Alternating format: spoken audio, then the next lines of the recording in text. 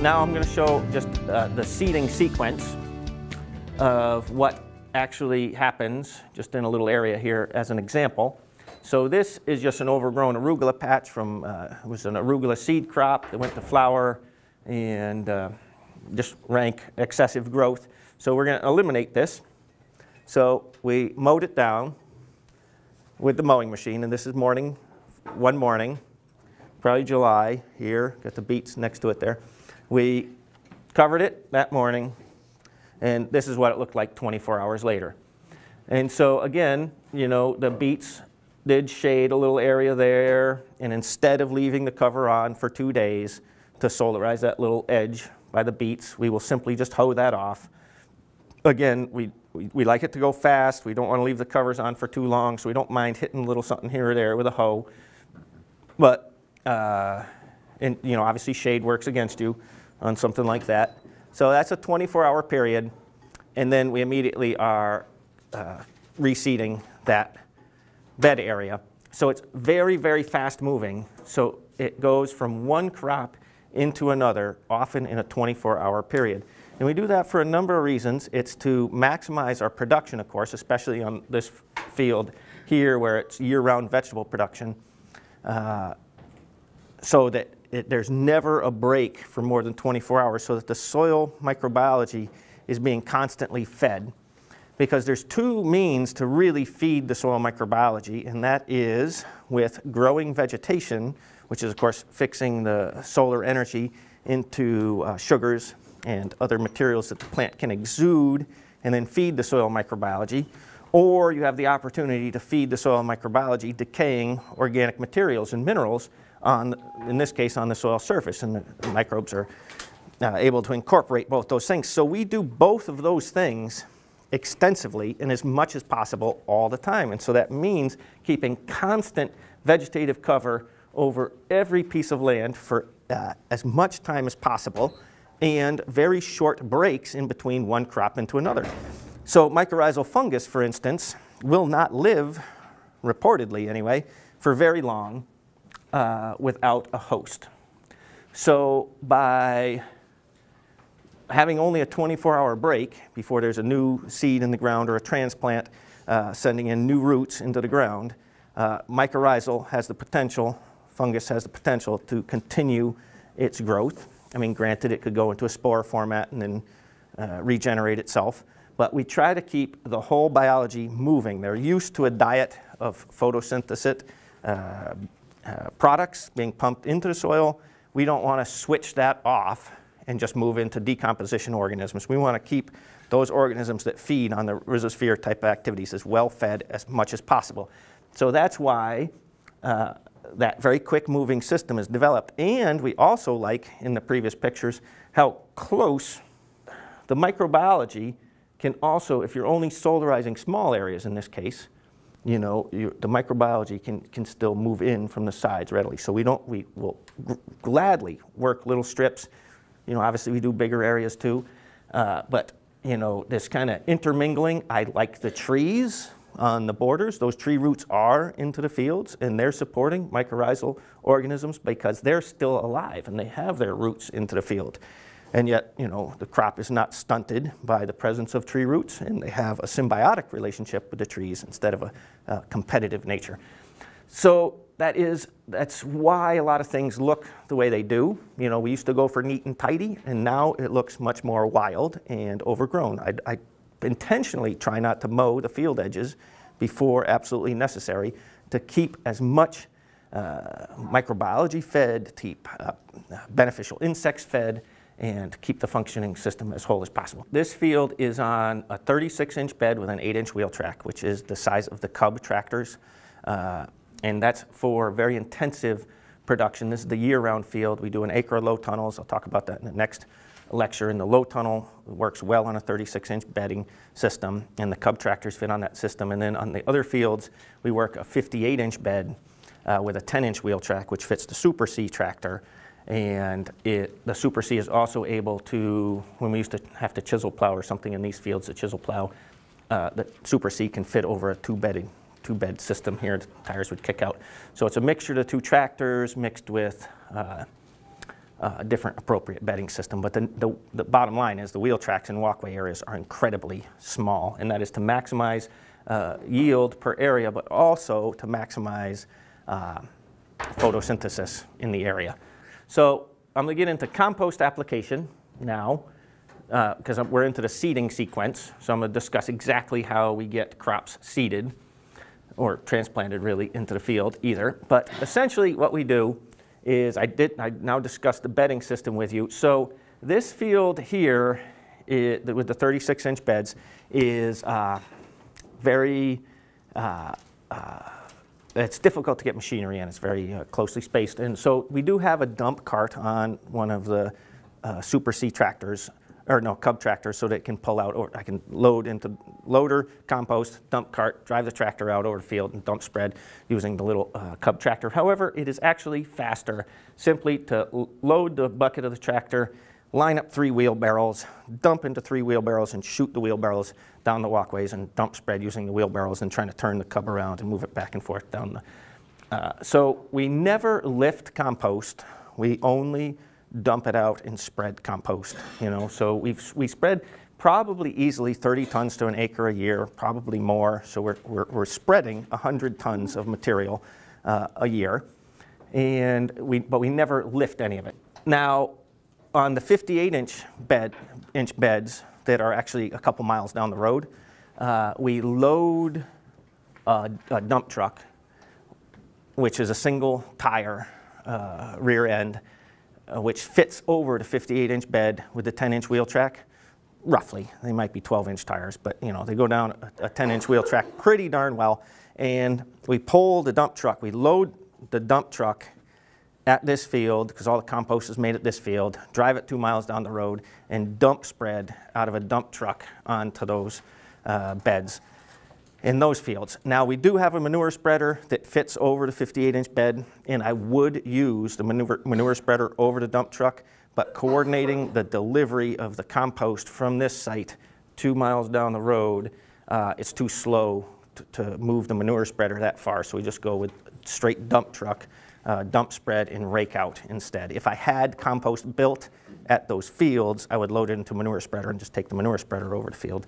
But, so that's how we deliver all of this compost onto the beds. This is an example of compost application onto the bed surface. This is early on when we were first switching into no-till, so probably one of the first years. And this is a heavy application of compost. And so when we first switched into no-till, and we had numerous weed seeds in the soil from previous years of annual crop production, we had to smother, essentially, that weed seed bank for the first couple of years by applying, you know, 1 inch to 2 inches of compost to the bed surface initially. And although that might seem daunting when I talk about compost and how easy it is to manufacture this compost, it might seem a little less daunting. But just so you know, if you need to smother out an existing weed seed bank and you're moving into no-till from a annual weedy field, you know, that's how we approached it. It was an initial heavy application for the first couple years. Now, when we plowed in sod, which was a perennial, and cleaned up the perennials, we didn't need to do anything like that. We just did a regular, much lighter compost application regularly. But we did use compost initially to smother out our weed seed bank. And so, you know, that was just spread with wheelbarrows moving down. Potassium levels and phosphorus with straw and compost. Should we talk about that now or in the compost and nutrient balance? Okay, so what test are they using to determine this? You have to use the modified. Well, you have to use the modified Morgan. Modified Morgan. All right, so let me jump on soil testing. Say that to farmers here, that if they're, and if you I'm sorry to hear that, you guys. That's the regulations. But I think it's an animal-based compost, really. Oh, possibly. All right, so let me. Depends what the phosphorus is. Well, let me jump on. Oh, that's. I'm going to talk about fertility and a lot, but I might as well hit that since it's a hot subject up here. regulators are terrible. They don't understand anything. They don't understand organic farming systems. They make terrible rules. They are not in the field. They don't understand what's going on. Their tests are flawed. So those strong acid extracts of soils will always give you a strong phosphorus extract. But you go and take yourself a saturated paste or a weak acid or a Lamat, and you test those exact same soils, and you're not going to get any phosphorus out of that soil. This phosphorus is totally immobilized in organic systems. It's extremely difficult to get phosphorus mobilized and into living systems or get it to move anywhere. It's one of the most inert. That's the whole problem with phosphorus, is how inert it is and how to get it moving in agricultural. What's that? It can run off in a road, and that's been the problem. Oh yeah, I mean, the manure can run off a road, and sure, you know, septic tanks, you know, liquid manures, all right. But I mean, when we're talking about organic vegetable fields and getting phosphorus available into the system is extremely difficult. It's extremely hard to get that material. So despite those strong acid extracts are terribly inaccurate on whether phosphorus is actually available into your crop or not. I would strongly recommend, if you're using soil testing to determine nutrient needs, to go with a very weak acid extract and really see what's happening. The weak acid extracts have every time lined up with our tissue analysis with the universities when we actually measure phosphorus and calciums and in our leaves. It is the tests. It's so difficult to get those things high enough in our tissues, and the weak acid extracts are saying exactly the same thing. The strong acid extracts are always telling us too much phosphorus, too much calcium. Well, maybe there's too much phosphorus and too much calcium if you've got a really strong acid, but it's not getting into the plant. And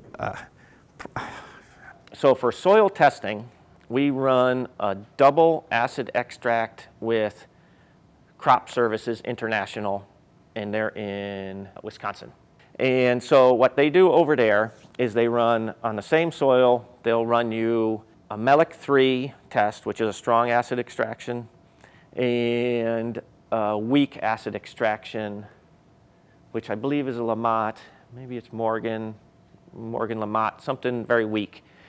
And so it gives you an idea of, the Melic-3 is going to give you an idea of, let's just take calcium. So say your Melic-3 comes back with a high calcium level, and then the weak acid extract comes back with a low calcium levels. Under that scenario, what that's pointing to is that there is calcium in the soil. Melic-3 picked it up, but it probably isn't getting into your plant that well. And so the weak acid extract kind of signals better plant availability. And under those conditions, what that would say is increase your biological activity to get a better calcium release, and go with small applications of calcium fertilizer in order to move things along just kind of steady and slow. Now, if Melic-3 came back with a low calcium level, you know you need to add more calcium to the soil. However, we combined those tests with tissue analysis up at our university, UConn. And so we'll run tissue analysis, and we run a good amount of tissue analysis in the field. And we use tissue analysis to, well, we use it on general crops just to line it up with the soil analysis. And it is very interesting to see that the tissue analysis lines up very well with the weak acid extract. Getting back to the unfortunate situation that you guys have up here, which I was not aware of, let me save more phosphorus and potassium talk for later. But yeah, you guys are gonna have to finagle your way. I'm sure you guys will finagle your way however you can, because of course farmers were excellent at dodging regulators. Okay, so let's get on with this business. We can talk more about nutrient balancing and stuff later on. When it comes time to seed a crop, what we've got is, so we've got a composted bed surface or not. So this is an example. It's not a great picture, but this is an attempt to show a germinating crop here. This is uncomposted bed surface, and this is a bed surface that is composted and now is being seeded.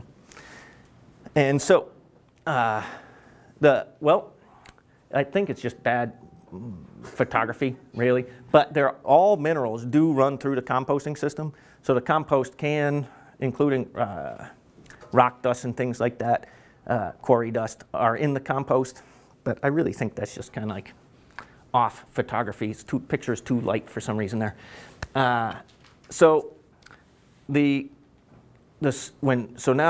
the seed is applied to the bedding surface. So this example of direct seeding onto a bedding surface. So on the back of your handout is all the seeding rates that we essentially use, and it is volume of seed per area.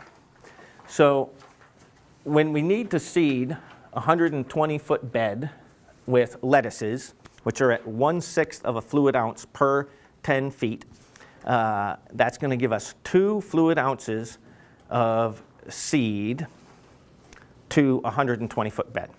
So we put 2 fluid ounces of seed into that measuring cup there, and we will start walking down the row on one side, and we will distribute the seed over the bed surface. So when I get halfway down one side, which is 1/4 of the way, I've got 1.5 ounces of seed left. When I'm halfway down, I got 1 ounce of seed coming back to the other side. So I measure how much seed's getting laid out by volume over this area planted. And so broadcast seeding is very freeing. So because there's no weeds, you can just toss seeds onto the surface, work them into the soil, cover them over, irrigate them, and germinate them. And we do tremendous amounts of seeding just by tossing the seeds onto the bed surface. And also in this system is extreme ability to interseed crops and interseed cover crops, because you're never tangling with weeds. So it really frees you up into what you can do and what your potential for mixing different crop species, and it's a very freeing system.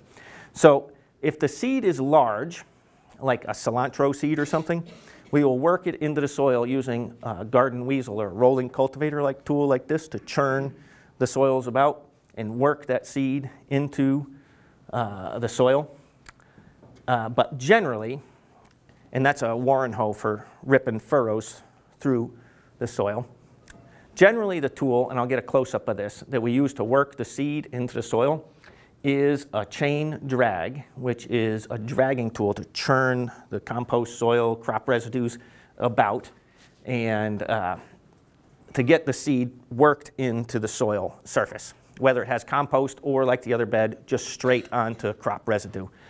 Now on the seeding chart is, there's variables with volume seeding per area, like for instance beet seeds. There can be a lot of different size beet seeds, or a lot of different size carrot seeds, or a spinach seed. So you do have to pay attention to seed size with those numbers. Obviously, if they're really big seeds, there's going to be less plants per area. And some other variables you need to consider, of course, time of year. If you're seeding spinach in August, it does not germinate nearly as well as if you're seeding spinach in October. So you have to, vary your seeding rates according to various conditions. Are you seeding on top of compost, for instance? Seeding into compost, you get great results. But however, if you're seeding just on top of crop residue, you might need to increase your seed rate under those conditions. So though I provided you with a lot of numbers there, certainly there's variables to consider when you're working with those numbers, but they're pretty good and enough to get you started with. They tend to be too dense for us than too light in general. But again, under different systems, you might find that different things are appropriate. So here are the tools that we use to work the seed into the bed surface. So we have scattered seed onto the bed surface. So we will now, the tool of choice is this ring drag here, which is the easiest, fastest tool. Obviously, we could mount one onto a tractor if we wanted to. Those are the individual gangs. They're all hooked to a wooden bar. The individual gangs are actually grain drill ring drags. They usually go behind a grain drill. And I provide you the contact information where to purchase them. They're like $3 or $4 for a group. And so we just gang them together on a wooden bar and put a handle on it, and that's how we drag most of the seed. It churns it about. Depending on how you hold it, you get various action, 1, 2, or 3 groups of rings. However, the much more easy access tool for doing about the same thing is to take a leaf rake and just straighten out all the tines, and so that it just works the surface of the soil. And obviously you need more passes because it's narrower and things like that, but that does a similar, very similar churning activity. And as I mentioned, if it's a large seed and we really want to churn it into the crop residue or compost, then we do come in with a rolling cultivator for like a beet or a cilantro, sometimes something like spinach, but you know, the larger kind of seeds. We still, and then of course there's the roller. And rollers always increase seed to soil contact, so any of those tools, if then you rolled, would give you even better germination. However, we rarely use the roller because we do fine just dragging it with the ring drag, and the little seeds germinate great, so rarely do we actually get a roller out. But it would slightly increase probably any method with the germination. Where we use the roller mostly is, as you'll see, there's a lot of residues and mulches used in the system, and if we're growing something like mosh, which needs to be cut really low, or even a lot of salad greens really, we'll roll the actual crop residues and mulches in order to get us a lower ability to cut lower of these leafy greens in the field. So, but those are some real basic options to get the seed worked into that soil surface. And there's another picture of the ring drag. So you can see they're individual gangs, and it's a superior implement compared to a chain link fence, for instance, where a chain link fence is connected to itself on the side as well. This allows each individual gang to ride up and down over residues, so they're all moving at different heights and back and forth.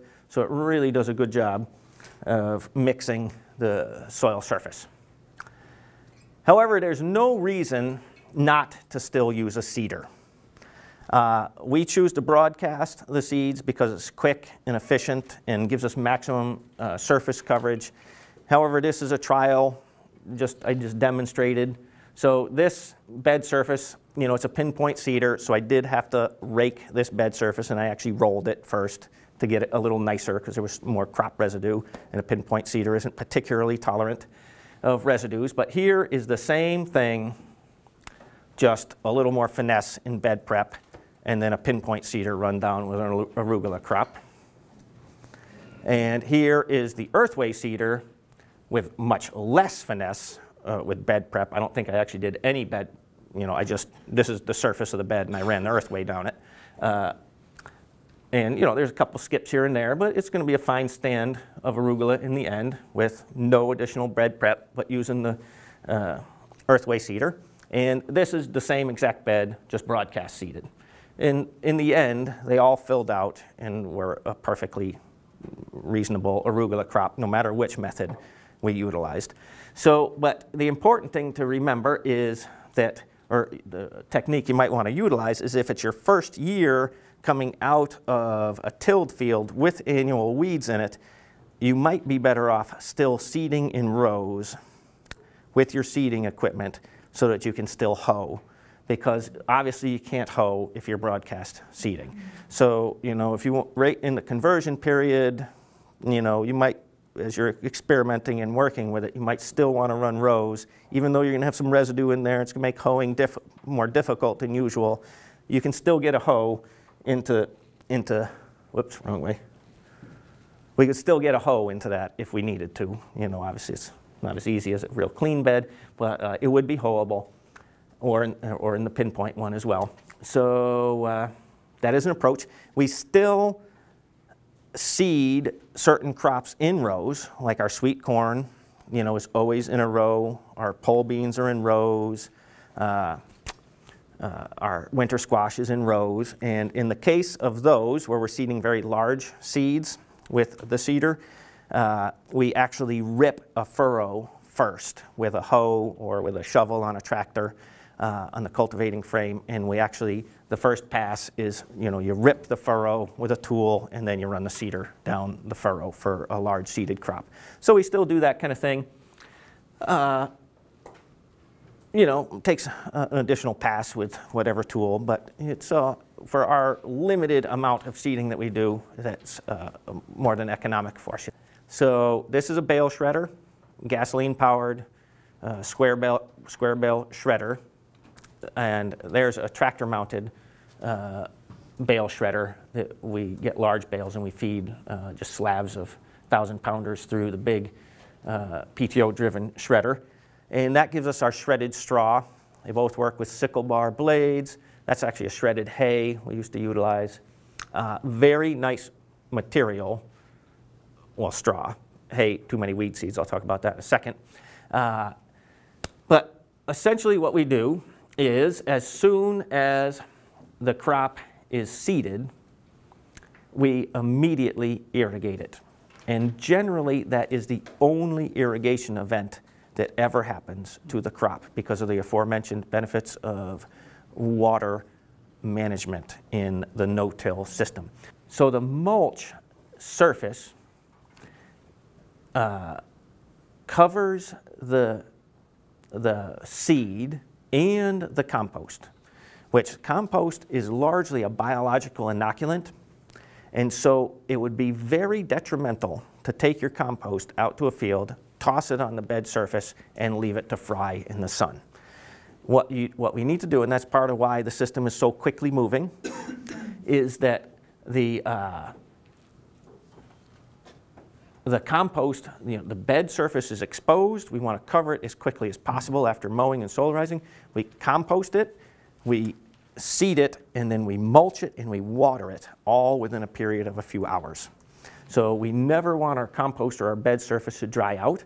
So this irrigation event is very useful for hydrating a thin layer of mulch that is applied over the seed, as well as watering in the compost and biological inoculant, which we actually do. I'll talk about a little bit about our biological inoculant that we also apply during the composting phase.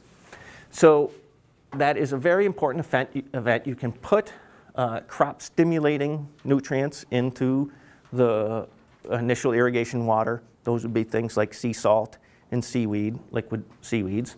You could, there's other things too that you could utilize, but those are a couple of really good ones. The trace elements of the seawater and the growth, increasing growth factors of a liquid seaweed can be really useful in that initial application. So, however, then the mulch is hydrated and keeps moisture in that seed area for germination of your seedling. So it's very useful. It requires less water, of course, to water before mulching. So if you're under a limited water scenario, you can certainly water first and then mulch over the top, but and the mulch will help maintain the water that you just applied, but it is preferable to be able to apply water on top of the mulch and saturate that, if there's not imminent rain coming, of course. Let me talk about mulch materials now. Okay, so that's just germination through a mulch layer. And a lot of these pictures are old. I believe this is probably a hay straw mixture there. As I said, we don't use hay at this point at all. So, but let me talk about what we do use. Oh, maybe I have really this is more like what we utilize now, which is a mixture of wood chip, leaf, and straw. Those are our three main mulch materials that we utilize. And we like to utilize all three of them at the same time. So that is a diversity of foods for the microbes. And so the materials are generally clean. Trees and tree matter is some of the cleanest materials that you can get into our agricultural systems. Trees, generally not real tolerant of heavy herbicide usage, known to be, in the composting world, tree residues, some of the cleanest we can get, because there's a lot of contaminants out there, of course. And so we get wood, chips, and leaves delivered into the farm. The chipping can come from roadside chipping. It's usually hardwoods. There's some softwoods mixed in sometimes. Some tree companies do chipping and things like that. So we've got pretty good access to wood chips down our way. And a leaf comes in largely from landscapers who do leaf cleanups of various places and facilities in the fall. And all the better if they run their suction machines that they suck up the leaves with, generally tend to chop the leaf, but all the better if they ran them over with their mowing machines, sucked them up, and then sucked them into their truck, because that is a beautiful material, a double chopped leaf coming in. Another option is to simply take the partially chopped leaves and let them sit for a few years, and they will decompose into fragments. Or they can be utilized sparingly as long as they don't mat in the field when you are applying them. But the mixture of the materials tends to keep them from matting, being able to mix the wood chip and the leaf and the straw together. The straw is generally chopped. So lately we've been getting barley straw in, which hasn't required chopping because it's got shorter stems and it's easier to work with. And we can run leaf through the choppers with the straw if we want to really chop them up and mix them together. However, I'm always cautious about dulling the blades of the chopping machines with junk that is in the leaf, like stones, wood. It's not the greatest to run through your straw chopper. So, but generally we mix those things up and we apply them to the surface of the bed relatively thin, just so you just can't see the soil surface. So just enough to cover the soil surface because you don't want to inhibit the seed germination. And you'll get an eye for that, how much to lay down, and if you're going to inhibit, you can always go out there and check, move things around. Obviously, something like a potato or something, you can lay a lot of the material down several inches and a potato will shoot up through it. But for all little seeds and stuff, just a single layer of the mixed material. Now, what happens, let me talk about straw. I didn't talk about straw quality. There's tremendous potential for herbicide contamination in straw crops. So you really want to know where your straw comes from and have a reliable straw producer. We do have a local fella that grows straw from winter rye just for usage on our vegetable farms. And so that is great material. He cuts it before it gets into seed head at flowering, and it's clean of rye seeds. However, it's not clean of weed seeds because he doesn't have a perfectly clean field that he's growing the rye on, but it's tolerable. But you got to watch weed seeds and grain seeds in straw. So when we get 1,000-pound bales of barley down from Maine, they are organic, and the guy has great weed control. I've never seen a weed in thousands and thousands of pounds of his straw. However, there's seeds in the barley straw, and so to deal with the seed that is in the straw, we pre-sprout the straws by simply busting apart the bales. We could run them through the shredder, but the barley doesn't even really need shredding. We just spread the bales out in an area and allow the rain or irrigation water to get on the straw. The barley sprouts, and then we take the barley straw and we utilize it. And obviously it kills the barley sprouts when we move the straw around. So we pre-sprout the grains in the straw if we're going to utilize it on the field in the summertime or any time where barley would grow. Barley doesn't matter if you're mulching your garlic. It'll grow and then it's going to winter kill. So, you can certainly use it under certain conditions, but we do pre-sprout it if we're going to utilize it for summer type crops. Do we chop the straw? The barley straw we have chopped it, and it's very nice chopped, but it is short enough fibered that we generally don't really need to chop barley. I mean, we chop the rye, we've chopped wheat, but barley has seemed like we're just using it as it is at this point. So that does help speed up some effort too, not having to chop it. Of course, straw can be contaminated with persistent herbicides if you don't get a reputable dealer. They pass right through, and which is also a concern in manure. I'll just talk about persistent herbicides quick because it relates to the compost too. There's a whole class of different herbicides that do not readily break down They get applied to grain crops, picloram, aminochlorobacter. Maybe you guys have heard of those, and they're the absolute bane of composting systems. They pass through the animals, they pass through the composting system and get out into vegetable fields and do a low-level herbicide burn in vegetable crops. So you have to really be careful with both manure sources and straw sources for purity of non-herbicide components. Those three materials that I just said for mulching, the straw, the wood chip, and the leaf, are also the whole carbon component of the composting system that I'll be talking about a little bit later. Oh, great question. Do we use a 1-to-1 proportion? So it's variable, usually depending on what kind of materials we have. Sometimes we're running out of leaf, we'll go heavier with straw. We generally don't go with straight wood chip, although we have, and it works great. But it really depends on your situation too. Like I was saying earlier, you know, if you don't have enough nitrogen functioning in your system, you probably want to go with the leaf more.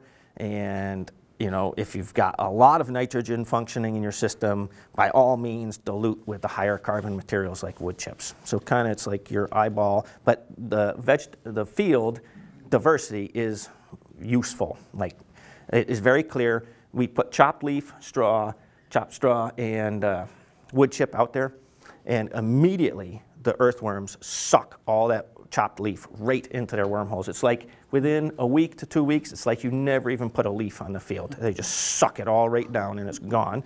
The fungal organisms move in on that straw, and you'll see all kinds of white fungal growth happening in the straw, and also then gets decomposed second, and by the earthworms again as well, and the fungus. And then the wood chips give us a lengthier sustain on the soil surface. But even with this biological functioning system, even the wood chips break down quick. Like, you know, we can get coverage of a soil. I mean, it would cover something like a tomato crop for a full season, but by fall they're going to be gone. You know, there's not going to be a lot of wood material left on the soil surface. So it's a voraciously hungry field, and it constantly requires more feeding all the time. So it's a huge input-output. Like we are removing tremendous volumes of food off the field, and we're also applying tremendous amounts of materials to keep the microbiology of the field fed at the same time. So this, we're going to get into just some examples of how the system works. So this is just an example of, this is cucumbers coming on to, I believe those are turnips and radishes. Those are ready. There's a late planting of cucumber. So the cucumbers, the turnips and radishes are going to be harvested out. The cucumbers will now spread out over what was covered. And this is just to give you an idea of the intensity of the production, how everything is covered as much as possible all the time. Then the cukes will shoot out under the sweet corn, get into the pole beans there, and this is where the sweet corn was growing. I needed some more cress for the salad greens. All I had to do is toss cress seeds onto the soil surface, water them in, and there's just abundant cress underneath the sweet corn. This is just to kind of give you an idea that since there's no weeds, you can like do anything you want at any time.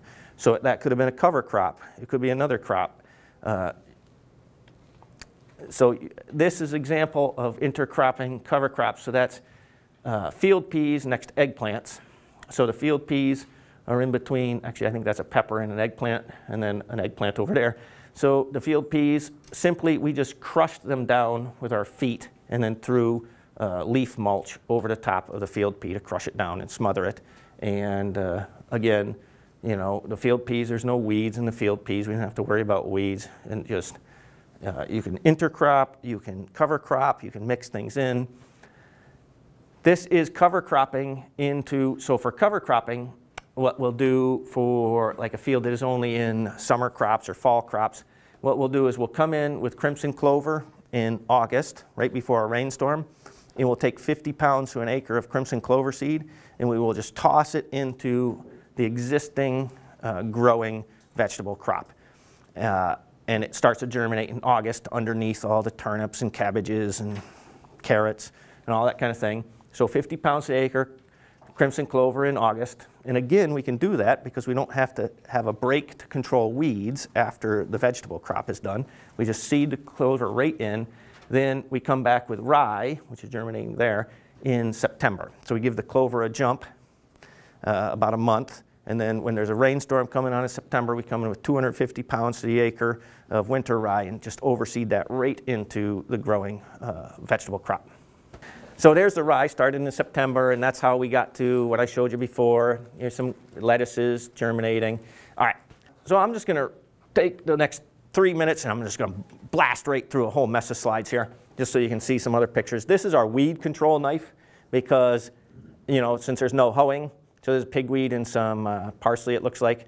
My daughter is knifing off the annual weed at soil level. There it is, sliced off. And that way you don't disturb the soil surface. Obviously, we can't really hoe with broadcast seeding. So weed knives is how we control weeds in the field, unless it's a perennial that needs popping out.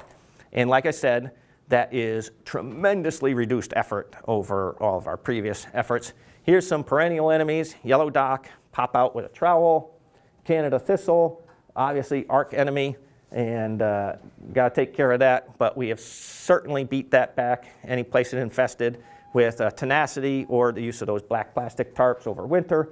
Quackgrass, I left this patch growing here just to demonstrate that quackgrass used to be an effort to get out of soil, but in a properly aggregated soil like this, you can simply reach into the soil and the quackgrass just pulls right out of it because the soil is not a compacted brick. It is a living, breathing, aggregated soil, and the quack, you can just pull, if it starts growing somewhere, you can just literally pull it out.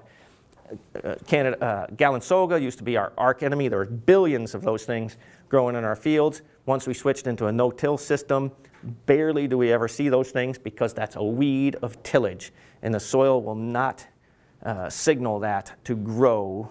It's not an appropriate growing medium for it any longer. There's some hoes, which I'm not even going to talk about. We're going to talk about low tunnels.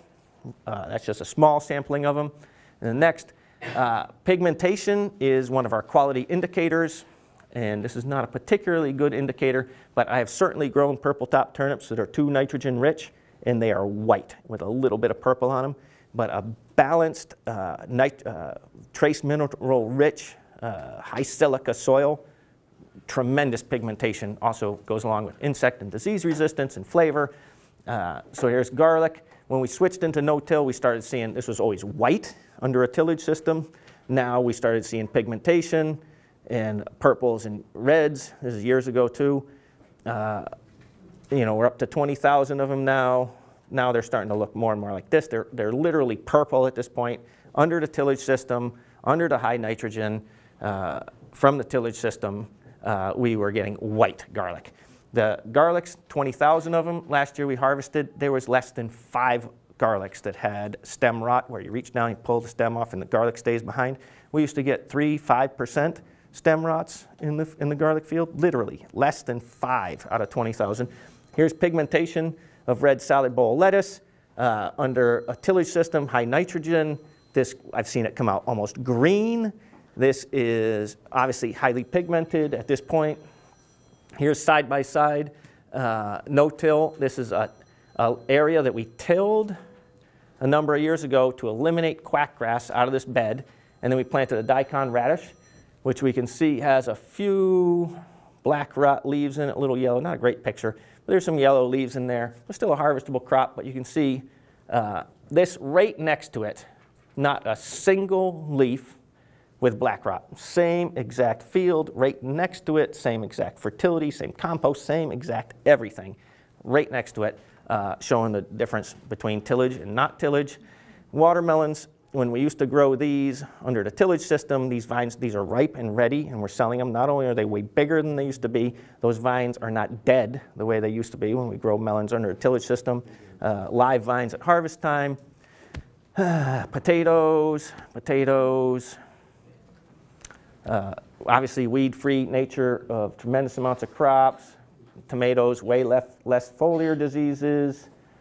Then we used to get garlic, I already covered, abundant growth, very tall. Parsnips, way less canker on the tops of the parsnips. Basal downy mildew, that basil now survives through the summer instead of dying. It does still get a little downy mildew on its lower leaves, but we're able to still harvest it through the season. This is an example of tillage to get rid of weeds in a ex-strawberry patch, which immediately gave us Galansoga. Like as soon as we touched the field with a tiller, even after years of no-till, we rototilled in some strawberries to eliminate some quackgrass, planted a kale crop, and whammo, there was Galansoga all over the field again. Direct seeded onions, obviously. Oh, this is some good stuff where, see, this is carrots, and the yield of carrots, like hardly any weed control. Carrots are an enormous crop for us at this point. Right next to each other, that's just reaching and grabbing just the carrots. I mean, a bushel to 3 feet, and hardly any weed control, just totally delicious, store great, winter squashes, kale transplants, arugula, June 4th, wide open, no flea beetles. June 4th, no till, all those other amendments and things. I mean, I was as shocked as you guys, and there's still some flea beetles every once in a while, but this year, none. And exactly. Scallions, really close together, tremendous. You can yield tremendous volumes of scallions per area. This is actually a deer fence around the potato and carrot area because the deer over here are much harder to shoot, and we're not there to be able to control the deer as much as on the home field. So this simply is 8-foot tomato stakes pounded into the ground with a 7-foot mesh deer fence material tied to the fence. And to cover about a half an acre with that fence took, a couple of us, no more than, the better part of one morning to set it in place. Just pound the stakes in and then start running the deer fence down and just twine it. And we make little pins where we take a piece of 1/4 inch or 3/16 inch metal and round stock, and we just bring it up around a pipe, make a bend, and set it back down so it's got a pin like and a little handle, and it shoves into the ground, and you can grab it and pull it out, and you don't lose them as easily. So we just pinned it down in between the tomato stakes, and that gave us the deer protection for the beets and carrots. Yeah, all right, let's just talk about rodents in general. Essentially, the way everything works in nature is there's that old food chain type of scenario. There's always, so when you build up a certain population, there's something that wants to eat that population that's there. Like the deer, we have way too many deer, so all of a sudden there's mountain lions everywhere. And so there, the food source represented, now there's a massive increase in the mountain lion. So it's the same thing with the rodents. So you've got to make sure that you're not standing in the way of any natural control of the rodent population. So that would be, in our area, obviously the birds of prey, the hawks and all that kind of thing. Then there is things like weasels and minks. They come up out of the river and they feed on the rodents in our fields. Like my cat brought in a least weasel one time. And so we know that they're prevalent in our area. And fortunately, the least weasel doesn't really attack chickens too much because we obviously have poultry. So, we let the least weasel go down the rat hole, for instance. But so you want to do everything you can to not stand in the way of natural predation. And obviously, we maintain cat populations. The #1 rodent probably in these fields would be the rat over the mole or the vole or the mouse. But there's not a lot of them, and they get under control. We'll smash them. If we see a tunnel, we'll go in there, we'll smash it, and we'll club them, we'll stomp them, whatever it takes, just to get rid of anything that's obvious. And that's effective enough in this field that we have very little rodent damage. However, I really was impressed. Actually, this is a very interesting point, that when we switched to no-till, the damage from rodents went way down. And I assume it's because when we previously had been fluffing that soil, that it was very easy for rodents to work through that soil. And then all of a sudden, with a regular soil consistency, they were much less prone to dig through the soil. Or I do not know exactly what the reason was, but the year that we switched over, and particularly it was noticeable in the potatoes, where normally we would see potato, rodent tunnels run down the whole line of the hill, snaking through and whatnot. All of a sudden, they were all gone. And there was none of this tunnel down the whole row of potato scenario. And our rodent damage dropped away to like nothing at all. It was very interesting. So I'm not sure exactly what happened, if it was a no-till, if other factors had all of a sudden controlled more of the rodents. But beyond that, if on the home front is, in the sheds and things, we'll set mouse trap and things like that to whack mice in the sheds pretty aggressively, usually in the fall when they're on the move. And we'll set rat traps in under the hoop tunnels and things like that if we're getting rats in any of the field areas. So that's the kind of controls that we'll do like ourselves if we have to get into that kind of thing. So slugs, here we go. Okay, so these are cabbages transplanted. And we got some rain after transplanting. And sure enough, this is the lowest area in the field. And you can see the slug damage. They wiped out that little section of cabbage right there, right? And what is very interesting about the slug that I have noticed, and I'm sure you all have too, that they exactly mimic the soil topography to the wet zone. So in other words, I know that that little area right there is the wet zone in this field. And the slugs, under that rainy condition, wiped out exactly the profile, and they will do that. I've seen it numerous times over and over. Granted, that other bed probably should have had a little more wiped out too, but it's right there, this little arc, And so they mimic that soil topography just tremendously accurately. And I've seen it over and over and over again over the years, which leads you to start thinking that obviously those slugs could have moved off and damaged the other seedlings as well. But is it related to the actual physical condition of the plant in the soil? Okay, it's not a slug mobility problem.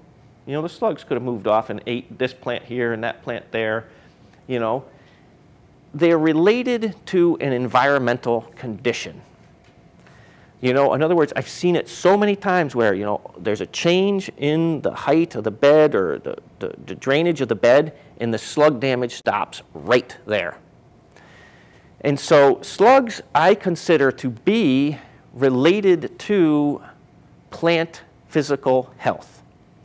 And of course, the plant physical health is particularly challenged under too wet of a condition. But the slugs are responsible for wiping out over lush crops.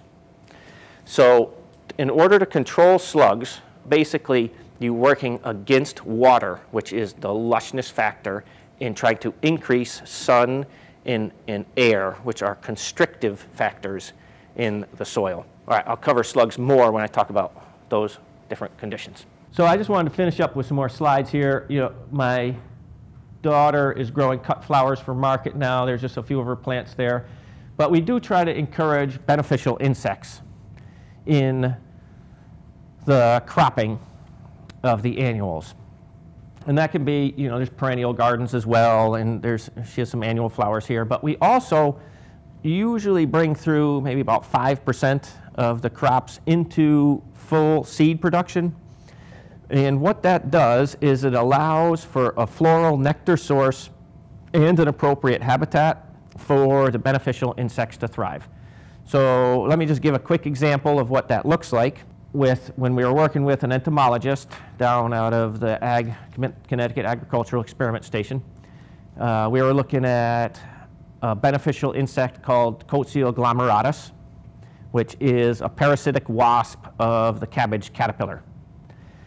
And so that wasp, very small, lays eggs on the caterpillar. The larval stage of the wasp eats the caterpillar from the inside. It comes out, spins a little cocoon, pupal stage, which looks a lot like the ones you see on the back of a hornworm. And you'll see them on basal cabbage leaves often. You'll see these little cocoons. That's a Coatia glomeratus. And then out of the pupal stage, of course, hatches the wasp. The wasp feeds on flower nectar of the cabbage family. What happens, and we were watching this in the field, we had Coatia glomeratus pupal stage marked over the winter, and the entomologist, and we were monitoring them. And what it looks like is when the collard, I believe they were on kale, we were monitoring them both. The collard overwintered, came through spring. You know, we had put the Coatia glomeratus on the collard, or they originally were there. And when the collard came into flower, the Coatia glomeratus wasp emerged from the pupal cocoon, like to the day, like immediately. As soon as there was a flowering here, we started seeing emergence. And so nature has it perfectly timed that then the Coatia glomeratus is up feeding on the flower nectar and, you know, patrolling the fields for cabbage caterpillar. If we had done in all of the kale and collard in the fall and not let any of it come through to seeding, A, we would have wiped out the habitat on which the actual cocoons lived, and B, there would have been no floral nectar source for the wasp to emerge and consume for its life. So what we noticed over time is that these things are all timed very appropriately by nature. And so we are working with plant species in a co-evolutionary type of situation. They are depending on us to move them forward, just like we're depending on them to move us forward. And so it is probably not appropriate or taking too much from nature to never allow the crop to come to seed and to be moving its genetic development to its location along with you. So it's a natural arrangement to be bringing that crop to full seed fruition and reseeding that crop, and it is in a natural balance, which then increases the natural balance of the prey-predator relationship. So just some overarching concepts there. Obviously, when the seed crops come up, you know, in the spring, especially a lot of the winter annuals and stuff, they are just loaded with beneficial insects, hoverflies, all kinds of wasps. You know, very, very obvious that there's tremendous amount of predatory insects on those flowers in the spring and all season long. You know, classic good crops to bring through for beneficial insects are the cabbage family, brassicas. Anything in the umbelliferous family also does really well. But pretty much, you know, anything that's not a wind-pollinated crop, you know, really good for bringing through a lot of beneficial insects.